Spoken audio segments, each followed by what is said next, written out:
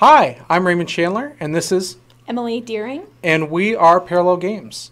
We're here in Columbus, Ohio at Tabletop Game Cafe to tell you about our upcoming Kickstarter campaign. It plays 2 to 4 players in about 2.5 hours. It is a heavy Euro resource management worker placement game with an 18xx style stock market mechanic to it.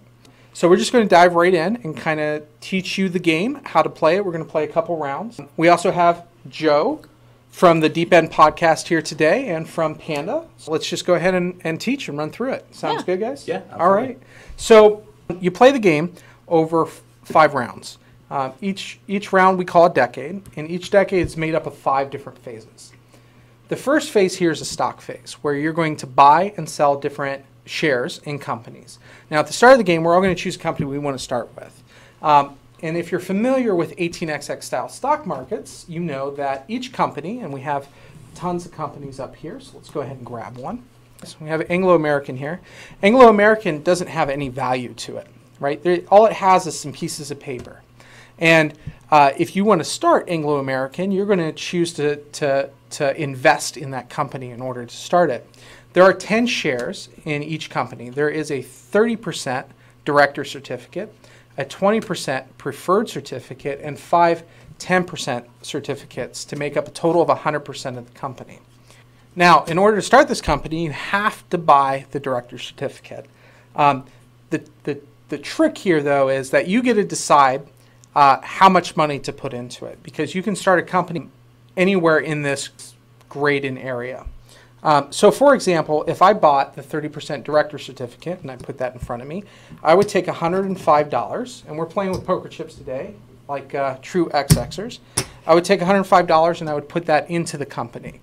And now I own the 30% director certificate, and the remaining 70% is still in the company. Now, Joe later on his turn in a future stock round, could buy this 20% by paying $35 twice. So when you start the company, you decide what the company's worth, right? So I'm deciding that this company's worth $35 a share, which is why $105 went into the company. So $35 3 times, $105 goes in the company.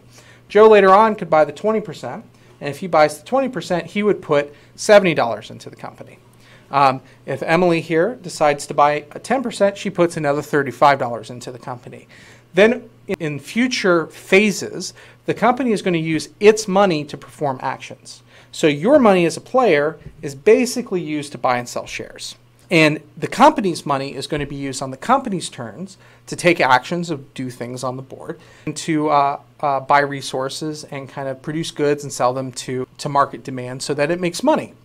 Now, here's the other trick. When it makes money, let's say it makes $100.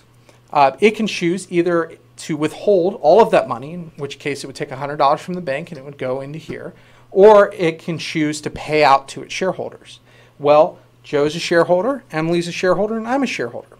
So I would get $100 divided by 10 times 3, because I have 3 shares, right? There's a lot of math. Don't let that intimidate you. It's actually not that difficult. I'm terrible at math, and it's pretty easy. Everything is evenly divisible by 10. So if I run for 100 divided by 10, that's $10 a share. I have 3 shares, so I get $30. Emily has 1 share, so she gets $10. Joe has 2 shares, so he gets $20.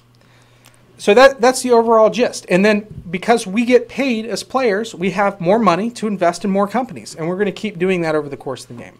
So the first round, the first phase of each decade, we're buying and selling shares.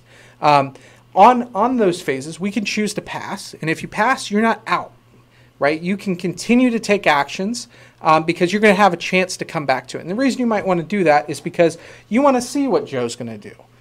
Is Joe going to start another company? Maybe I want to invest in his company rather than buying something else. Great idea. Yeah? Yes. Yeah. It's always bet on Joe. Always bet on Joe. That's a lie. So that's the stock phase. We're going to buy and sell stock. We have a building phase. So at the start of the game, each one of us are going to get 3 building tiles. And these are kind of what the buildings look like here. I'll just go ahead and pull some of these out. We're going to get 3 building tiles. We're going to choose one that we're going to play face down into our player area. So I am the green player, and this is completely unrelated to Anglo. Like Anglo's the green company, but I'm the green player. because I have the green player aid and I have the green player partners. And I'm going to choose one of these buildings that I want to play. I'm going to play it face down into my area. And then Joe will place a building and Emily will place a building, and we'll flip them all up. Depending on what buildings we turn face up, that's going to tell us how many workers to put on the board. So if I play this building and Emily plays this building and Joe plays this building, we're going to get 4 workers. Four new workers are going to come out onto the board. And then of the 3 buildings that you have, you're going to choose one that you're going to discard, and you're going to choose one to keep, and you're going to choose one to play, right? So you have 3. So in the future round, you're going to get 2 more buildings, and then you'll have 3 buildings to choose from. So each round, you'll have 3 buildings to choose from that you want to play down. Now, buildings are important because these are action spaces. So you're going to get to choose, as you're playing the game, what action spaces you want on the board and what action spaces you don't want on the board. You're going to think around, I think this is going to be really popular. I think Emily really needs this for her company, so maybe I place that building down instead of this other building because it's going to pay me a lot of money. The next phase is the action phase. So in the action phase, we're going to take actions in a set variable turn order. I'm going to put out my player partners, and I'm going to take actions on behalf of my company. I'm not taking actions on behalf of myself, I'm taking actions on behalf of my company. So for example, I might go here and perform this action.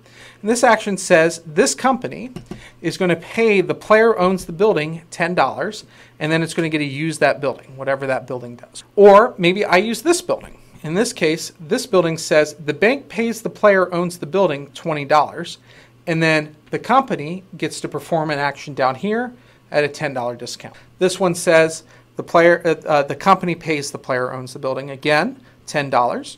So in this case, green is using red's building. My company will pay the red player $10 to use that building. Then there are actions owned by the bank. So for example, this action here lets you hire workers into your company. I'll go over why that's important in a little bit. This will let you jump and take start player. It will also affect the turn order of the company during its operating phase, which is the next phase we'll go over. And then this will let you hire managers, which will improve your company in certain ways, and salespeople, which will also improve your company in certain ways. And then this building here allows you to buy capital assets. So let's go over what some of these buildings do real quick in a little bit more detail. So you'll notice on your company charter, if I place this out here like this, this company is going to start with some amount of starting appeal. Now, appeal is important. In this case, it starts with 2 appeals. So I'm going to go ahead and put Anglo's appeal marker on the 2 space on the appeal track. And it's going to sell goods along the pig track because Anglo-American Provision Company was a meat packing company. And so it's going to sell goods along this row when it produces them. Now, Anglo has 2 factories. It has a factory here and a factory here. This factory requires 1 worker in order for it to operate and produce goods. And it needs a black and a pink cube, which represents coal and livestock, respectively. When this factory produces, it's going to produce 2 goods. When you start your company, you're going to have these automation tokens on your company. And as you hire workers, you're going to have workers in here.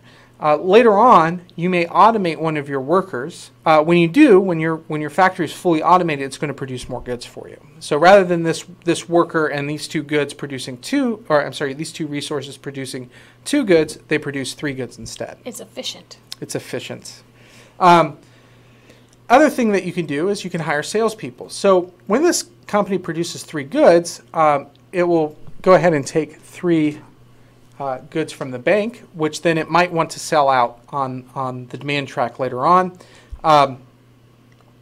If it has a salesperson, its goods are going to sell for more. Normally, each one of these goods is worth $30 if the company sells them. But if I hire a salesperson here, they'll be worth $40. If I have 2 salespersons, it's real hard to see on the camera, and I apologize, but in this company, they're worth $50 if you have 2 salespeople here, which is why you might take the salesperson action.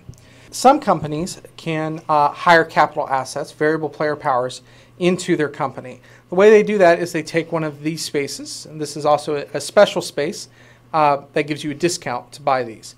They all do various things, but for example, this company may want to buy Pennsylvania coal, and the reason it may want to do that is because it requires a lot of coal So if it was to buy one of these, it would you would use this action space here, and then you would take that, you'd pay $50 to the bank, and then you would gain this capital asset. Now, capital assets have both a short-term and a long-term ability. The short-term ability on this capital asset is to automate a worker. Anytime you see a gear, that means automate a worker, which we talked a little bit about briefly, but all you do is you replace one of your workers with an automation token, and then you move your worker over. If you do that again, like, I have no more need for this worker, he gets fired and goes back to the job market. Capital assets also have a long-term ability. For example, my company can pay the bank $10 here, and if I tap this, I'll get 2 coal, and I'll take them out of Haymarket Square here. So this is where you go and get resources. You can also purchase resources here on the operating phase, which we'll go over in a little bit. So now this company has 2 coal. Some companies, you will notice, do not have space for capital assets. So this company, one of its drawbacks, because it has some very good production that's very valuable, is it actually cannot have capital assets. It can purchase them for the one-time ability, but it has to discard them. It can't keep them for their long-term abilities. And so every company's a little bit different in this game. Some companies have major drawbacks in one areas, where other companies have some benefit that counteracts that drawback. What managers do is they will improve your production output or your efficiency for each of your factories. So this, if I hire a manager here, after this factory produces, I would be able to take a resource of my choice out of Haymarket Square, and then this company would improve one on the appeal track. So the appeal track is going to track turn order for the operating phase in the game. Also, as you move up this appeal track, it will give you various bonuses. For example, this bonus here allows me to gain a worker. Well, since I fully automated my factory, I don't really want that worker. So one of the things you can do anytime in the game when you gain an appeal bonus, you can forfeit it to take $25 into the company treasury instead. So I would just take $25 from the bank and put it onto the company. During the operating phase, we're going to operate from the highest on the appeal track to the lowest on the appeal track. Right now there's only one company because we're in an explanation. But this company, when it operates, the very first thing you do on your operating turn is you're going to have an option to buy these resources up here. So every resource in this space is $10. Every resource in this space is $20. Every resource in this space is $30. And the resources in this space you can't purchase yet. They just kind of show you what's coming. So this company, in order for me to operate and to produce goods, I need at least a pink resource. So I'm going to go ahead and buy this pink resource for $10.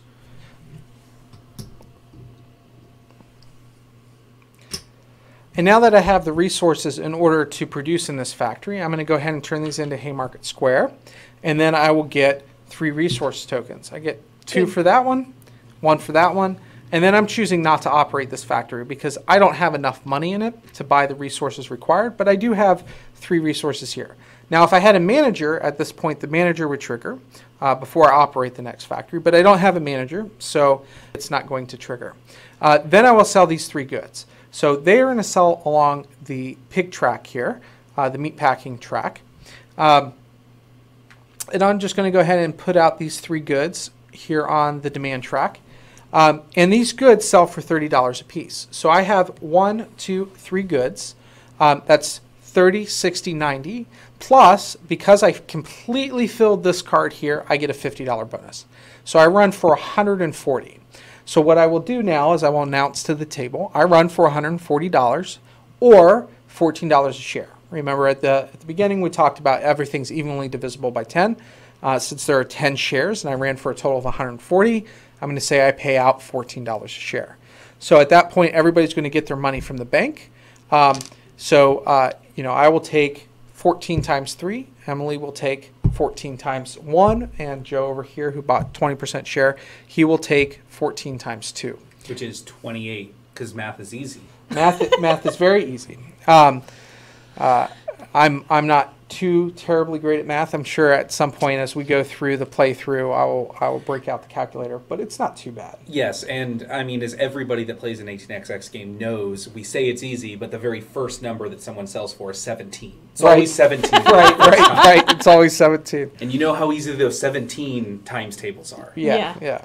We will take that money, and then whatever shares are left in the company will get the money for those shares.